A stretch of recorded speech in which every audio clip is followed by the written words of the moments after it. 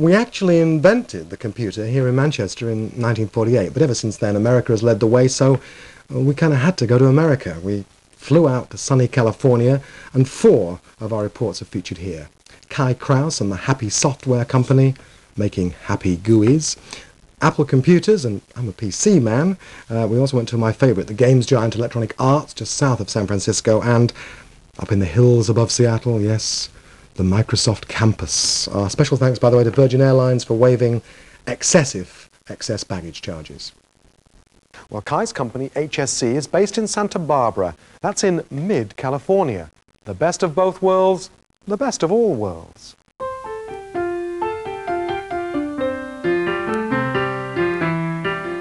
I do enjoy the position I have now in being able to actually contribute to real change.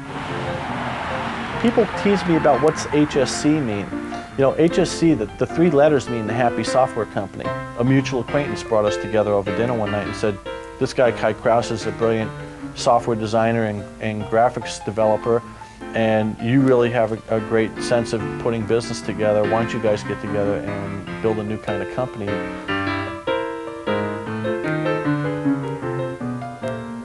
I so happened to name it Kai's Power Tools, and it's probably kind of funny because when I said, we're going to name it Kai's Power Tools, he said, no, I don't want my name on that. And then we talked about it a little, and he realized that it made a lot of sense because Kai's whole persona reeks of a commitment to excellence in creating things. When I first did KPT, it was quite funny. All the interfaces are like 24 bits with shadows and round and curvature. And people mistook initially that it was all about little tiny turquoise spheres. You know, I would get responses like, oh, he's trying to make the Mac into a spaceship. And that isn't it at all. To me, the interface design is all about hiding complexity from the user. Worldwide, both retail and OEM, we've shipped over 1.7 million units of Kai's Power Tools in just a little over 2 years. For every 100,000 copy we sold, we figure we have about 2,000 people that need to get these things done, and then 98,000 people that are sitting there just having fun with this stuff, you know. This is software that makes landscapes, right? That's what brings me pleasure, is to bring that visceral excitement back to it. For $100. I see pictures now, people bring me images where I go, my God, I had no idea. This isn't about brain surgery. Okay, this is about creating something that's beautiful, that can have an aesthetic value or have a very practical application, but why not make it fun? Why not put a little whimsy into it? To be at the crucible, to be where new technology is being envisioned, created, is in and of itself an exciting process. And then to see the light bulbs go on in people's eyes when they say, incredible product, it's changed the way I look at imaging, that's really satisfying. I regard everything that's out there now, from KPT and Bryce and this and the other, it's cute, it's great, it's fun, but it really is just the heat to the actual race. It's like my qualification to, when Indianapolis goes, I've earned my right to have a car in the starting position. We hope that made you happy. And right now, I'm in Cupertino, just half an hour south of San Francisco. I feel like a traitor behind the walls, a PC person at Apple headquarters. The program is about to meet a man whose whiteboard says the best way to predict the future is to invent it. My title is Manager of Advanced Technology Evangelism. Is that your real? That's my real title. Yeah. Right. And what that means, in the context of the Advanced Technology Group, is that our organization is responsible for communicating that which will become the future. This is Quicktime VR. This is not video. This is still photography. As you can see, we're moving around. I can zoom in to an area on the screen. How many photographs to make this? This particular one is 12 photographs. I can look up, look down. And we're inside the company store. We're looking around 360 degrees. But now I can walk forward, step forward yet again, and move it again. Look to the left, look up, look down. For example, if I wanted to go over to the merchandise area, click over in this bottom area, we see there's a whole stack of mugs. Well, I can pick up one of these mugs, for example, and spin it around. See, it says Apple, look at it, oh, nothing in there. We're interested in building enabling foundations enabling tools that let the really creative people, not Apple, the really creative people, do the creative work. This will ship later this summer. It's called Quickdraw 3D. We have a bit of information that we can play around with actually in 3 dimensions, right in the clipboard. So what I can do is grab this dinosaur and drag him out and drop him into my workspace. And there he is. But now I need to add a little bit more information. So let's shade this interactively. He's faceted now. And let's do vertex shading, which smooths it out. But a white dinosaur on a gray background doesn't really help us much. So I can go back here and click on a texture like this. Drag the texture right out of the scrapbook and instantly texture map the geometry. So this is a drag and drop capability that no one else can do. All of which is being done with no special hardware. Just a plain Power Macintosh CPU.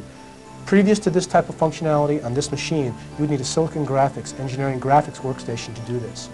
An unbelievably important future for all of us lie in the activities and actions of intelligent agents.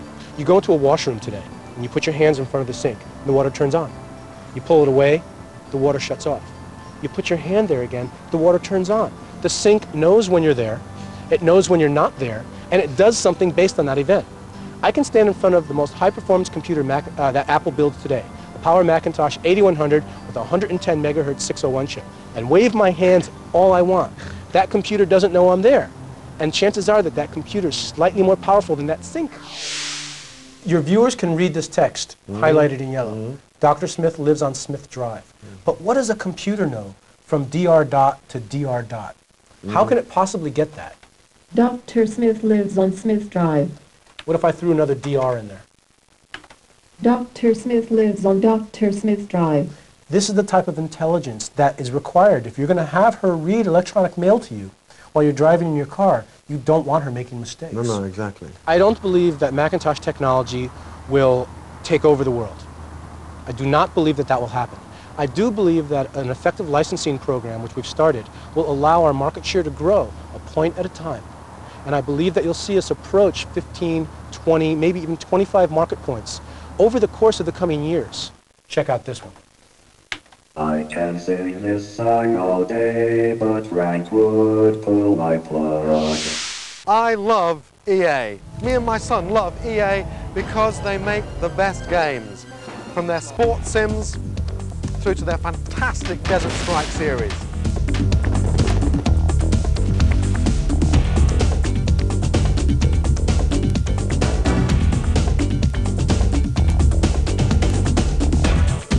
In this case, you have someone trapped in a POW camp. They're about to be executed. They're signaling to you to come rescue them, to come get them. And if you don't get there, they're going to die. And you'll probably see their, the scene where they're killed. And you're going to go, wow, I just lost that person. And you'll feel bad about that. And you'll go back and start the mission over again. And this time, you'll feel compelled to rescue them before they're taken. A new product called Toughman. And there's this very American tournament where any man off the street who thinks he's tough enough can sign up, and it's an open classification, 3 rounds of boxing, and they just strap on the gloves and go at it, and it's become quite a cult phenomenon. The last 4 years have seen very substantial growth in this business. Every year, the increase is fantastic because we're at a selling rate worldwide of over 40 million PCs a year.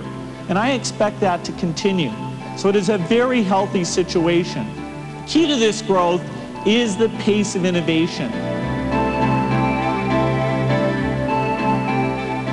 The Microsoft Home is a place where Microsoft can test and explore what consumer products really feel like in people's houses. It's a mirage. It's a corner of an office building, and it's made to look like the public areas of a middle-class house.